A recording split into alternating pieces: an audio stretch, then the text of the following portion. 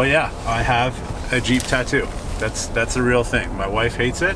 I love it because I love Jeeps.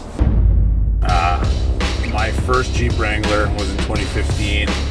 Never really cared much about them until my wife said that was her dream vehicle. I was like, yeah, well, let's see what these are about. I was looking for a truck.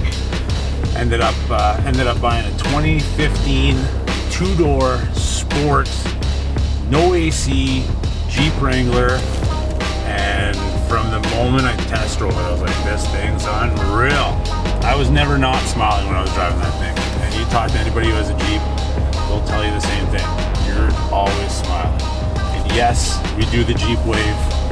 I remember seeing Facebook posts of somebody in a Jeep being stuck or broken down, and within minutes you have dozens of Jeep enthusiasts that are on their way.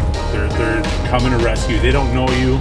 They're coming to rescue you on the side of the road, stuck in the mud somewhere. It's a pretty crazy little community that nobody really knows about until they're in it.